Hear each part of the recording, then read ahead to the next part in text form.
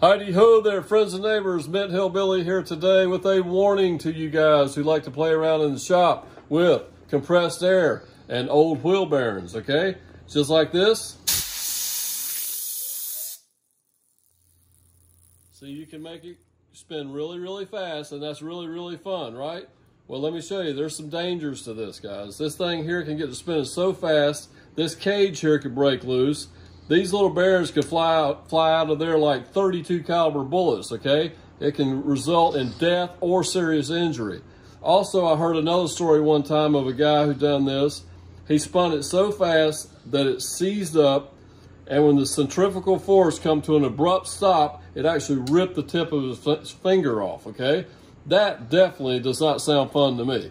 Guys, don't do that. Don't play around with compressed air and bearings. Have a great day. See you next time.